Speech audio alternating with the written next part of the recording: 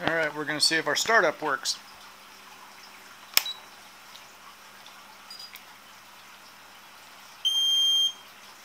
Power to the transmitter. Alright, let's plug in some batteries here.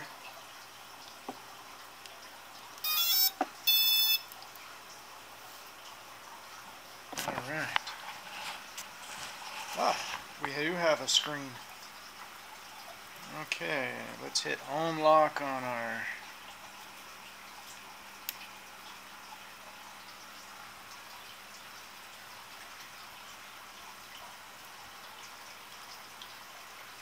that should change any second.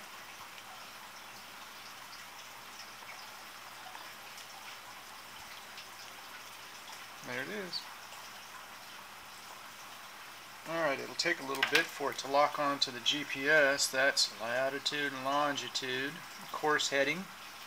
That tells you what the batteries are on the quad, and this tells you your height above the ground and distance from your home point. So, it looks like we're blinking our red LED. 3 says that we don't have enough GPS satellites to lock onto it for automatic flight, but let's just see if this thing will start up. Alright, we are in manual mode. Course lock, home lock is off. There we go.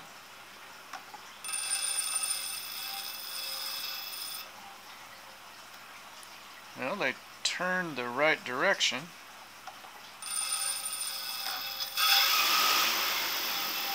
Oh yeah, baby. We're humming.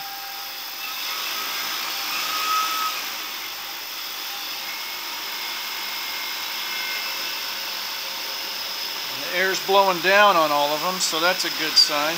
That means they're all rotating the right direction. You certainly don't want to get close to those 13-inch props. Those things would tear you up.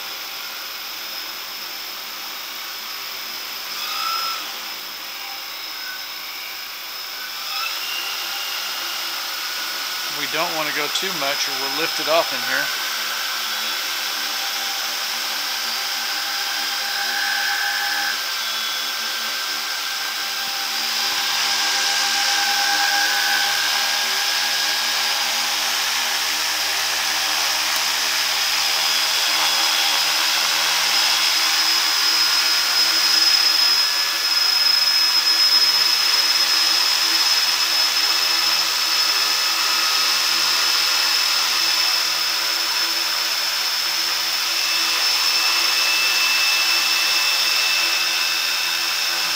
Looks like we're going to have some work to do.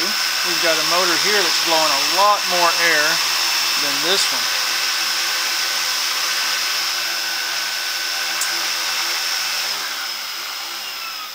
Alright, let's shut them down here.